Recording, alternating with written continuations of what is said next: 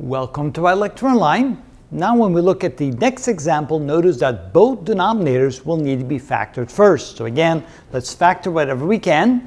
And this then becomes 4 divided by, when we factor this denominator, we get 2 binomials, we get an x and an x. Everything is positive. The product is 6, the sum is 5, so the numbers 2 and 3 will work. Same with the second fraction. Here we have again 2 binomials, we need an x and an x. Notice that one number must be negative, the other must be positive. How about plus 3 minus 1? Because when we add them we get plus 2, when we multiply we get minus 3, so that seems to work. Now notice on the left side and on the right side that the binomial x plus 3 is common, but the other two are not common, which means that this one is missing the x minus 3. This one is missing the x minus 1, and this one is missing the x plus 2.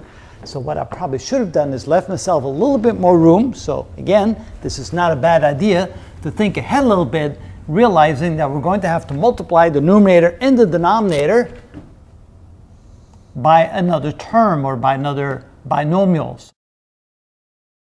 So notice that over here, what we're missing is we're missing the x minus 1. So we're going to multiply the denominator and the numerator by x minus 1. And this pen seems to be dying on me.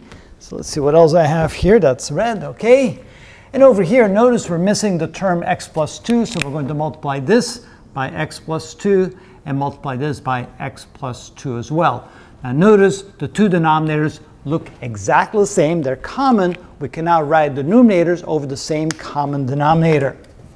So this is equal to 4 times x minus 1 plus 1 times x plus 2, all written over the same common denominator, x plus 2 times x plus 3 times x minus 1.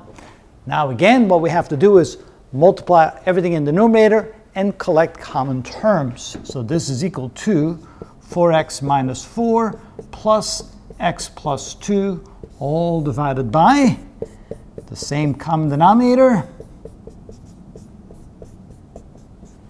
And finally, when we collect common terms, 4x plus x, which is 5x, minus 4 plus 2, which is minus 2, all divided by x plus 2, x plus 3, and times x minus 1.